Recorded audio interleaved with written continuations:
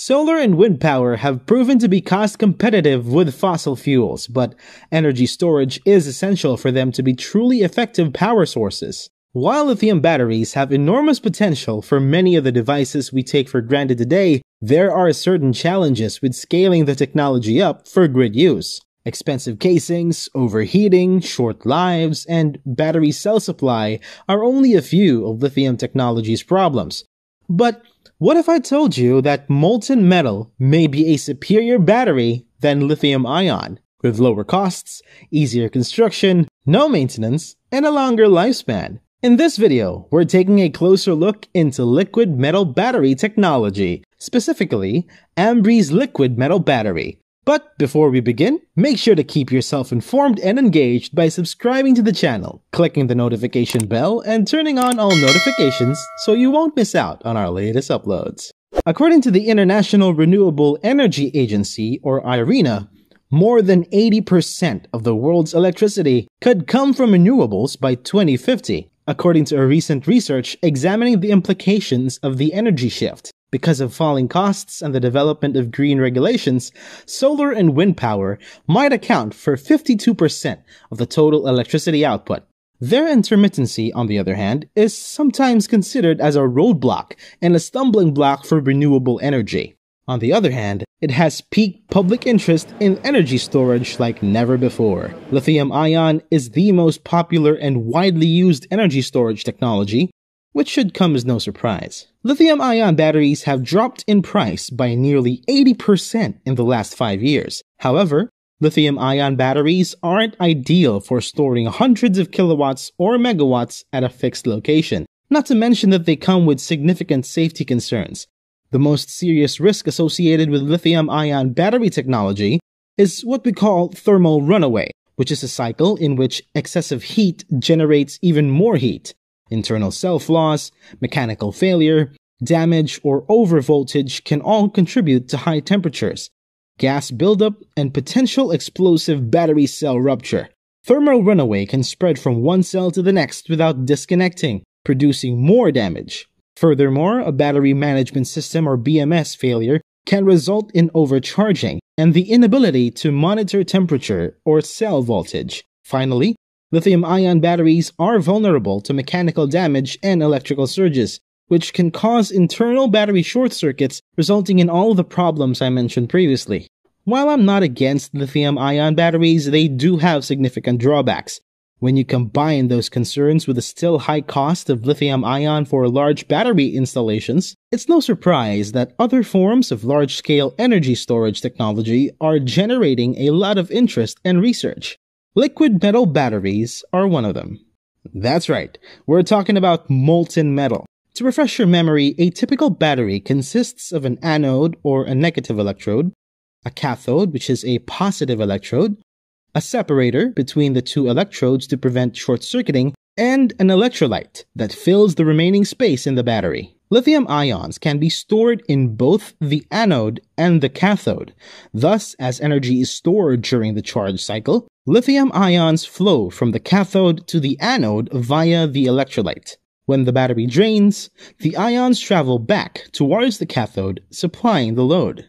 Unlike typical batteries, where the electrodes and sometimes the electrolyte itself are solid, liquid metal cells can have all of these components in a liquid state. Professor Donald Sadoway of MIT pioneered the study of liquid metal rechargeable batteries using both magnesium antimony and, more recently, lead antimony. This technology consists of a liquid-phase metal anode, metal cathode, and salt electrolyte.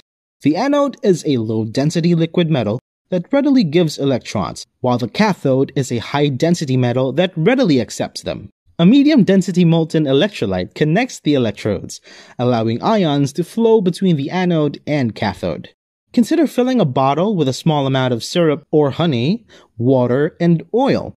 After things have settled down, you'll observe a 3-layer segmentation in the mixture. This occurs due to the different liquid densities, which is exactly what we see with liquid metal batteries. The 3 components naturally settle into 3 distinct layers and maintain separate throughout operation due to variances in density and immiscibility, which basically means they won't mix.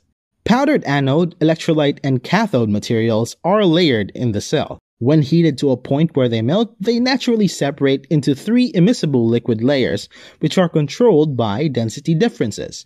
The technology, which uses molten salt to separate magnesium and antimony, was first proposed in 2009. Because of its low cost and low solubility in the molten salt electrolyte, magnesium was chosen as the negative electrode. Because of its inexpensive cost and high discharge volume, antimony was chosen as the positive electrode. Liquid metal batteries are similar to conventional batteries in terms of operation. Positively charged metal ions pass from one electrode to the other through the electrolyte during discharging and recharging, while electrons flow to the external circuit to provide the load. However, liquid metal batteries must be used to prime the pump. External heating is required to melt everything during the initial startup of liquid metal.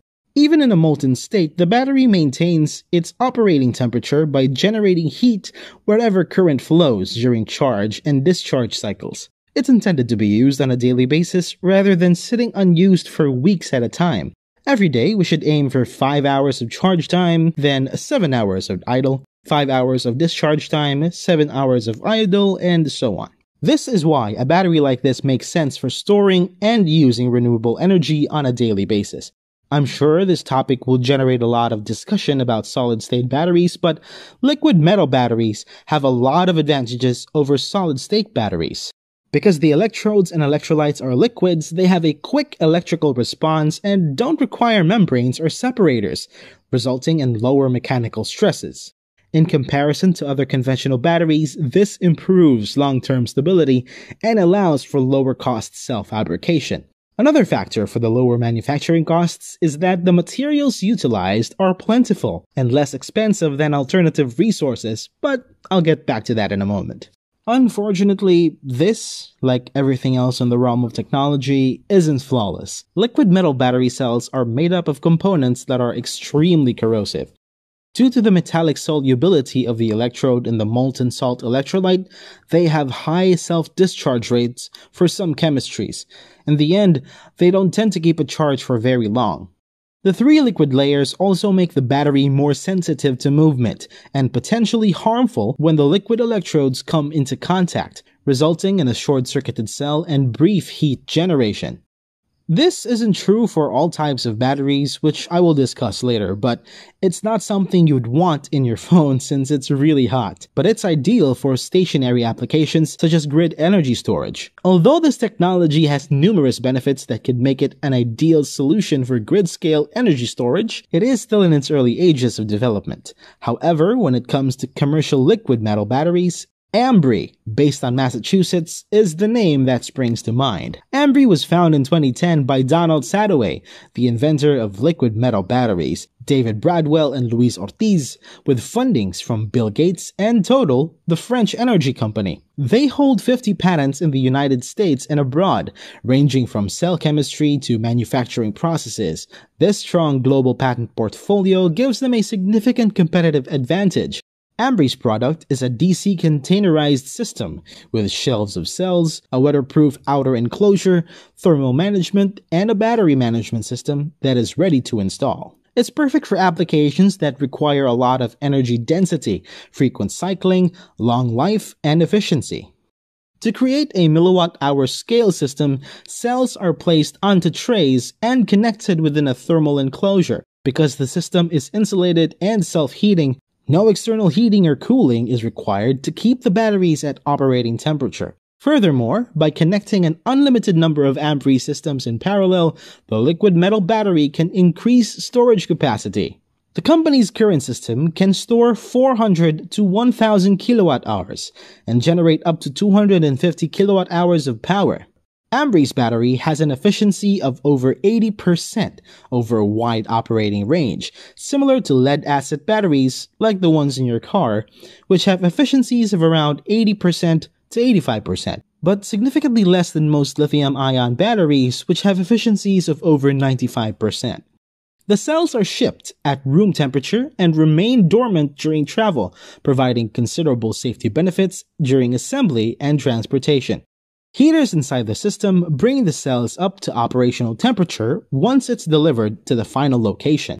Even though the system is designed to operate at a constant temperature for the whole of its life, the cell can withstand dozens of heat cycles ranging from ambient temperature to 500 degrees Celsius without losing performance. Unlike lithium batteries, Ambri cells are extremely resistant to overcharging and discharging and have a far lower rate of deterioration. A normal battery degrades over time when it's deep cycled or charged from 0 to 100%. Lithium-ion batteries can lose 20% of their capacity in just 2 years if they are subjected to a daily deep cycle. The Ambri battery, on the other hand, can be deep cycled every day for 20 years and lose only 5 to 10% of its capacity. Deep cycles are common in energy facilities because the batteries are charged and discharged on a regular basis to compensate for power grid fluctuations. The liquid metal battery from Ambri is made up of a liquid calcium alloy anode, a molten salt electrolyte, and a cathode made up of solid antimony particles, allowing for low-cost components and fewer cell construction stages. However, the Ambri battery is currently more expensive than lithium batteries in terms of price. Nonetheless, as production technologies advance, the price is expected to fall. With the expenses of electrodes, there is a cost advantage over lithium-ion. The active materials cost only $17 per kilowatt-hour, whereas lithium-ion costs roughly $51. Between 2020 and 2023, Ambri-based systems are expected to cost 15 to 30% less than identical lithium-ion systems. And, like many other innovative energy storage technologies, Ambri is starting with demonstration systems. They hope to have a 1 megawatt-hour commercial system constructed, certified, and developed for trials by 2022, and 250 megawatt-hour exported for commercial applications by 2023. To get things started, they recently signed a deal with TerraScale. TerraScale and its data center deployment partners will integrate an Ambri energy storage system for their Energos Reno project near Reno, Nevada, as part of their arrangement. There is now 10 milliwatt of solar generation on the site, which TerraScale plans to expand to 500 milliwatt, as well as 23 milliwatt of active geothermal power with a 48 milliwatt rated capacity. The partnership is underway and includes delivery of 250 milliwatt-hours of Ambri's equipment to TerraScale's first project in Reno, Nevada, commencing in 2021, stated Adam Briggs, Ambri's chief commercial officer. The Ambri systems are especially well adapted for the project's high desert operations, for moving huge amounts of renewable solar load, and for grid system peak shaving capability, says the company. With all of the advantages of liquid metal I mentioned, there are limitations, because most existing technologies run at temperatures above 240 degrees Celsius to keep metallic electrodes molten and liquid, causing major concerns. There's also the issue of corrosion, in addition to the complicated temperature control. Professor Guihua Yu and his colleagues at the University of Texas at Austin investigated a room temperature liquid metal battery with a sodium-potassium alloy anode and a gallium-based alloy cathode. The metallic electrodes in the team's battery remained liquefied at 20 degrees Celsius or 68 degrees Fahrenheit, the lowest operating temperature ever recorded for a liquid metal battery, according to the researchers. Although the researchers have been working on this project for 3 years, it is still not finished. Finding a less priced alternative to gallium with comparable performance remains a big challenge. Overall, liquid metal batteries have a lot of space to catch on for grid energy storage because of their cycle stability, low maintenance requirements, and reduced cost and availability of manufacturing. By 2027, it's predicted to be worth $6.7 billion. It's critical to realize that no single technology can rule them all. Having more options like these will only aid our efforts to stabilize electricity generation from low-cost, intermittent renewables like solar and wind. But what are your thoughts? Do you think storing energy in molten metal is a good idea? Do you believe it has a potential to gain traction in the next years? Please let me know in the comment section down below. Remember to like, share, and subscribe. If you like the video, hit the notification bell and turn on all notifications so you can stay up to date with our latest uploads. See you guys in the next one, and remember, keep life living bullish.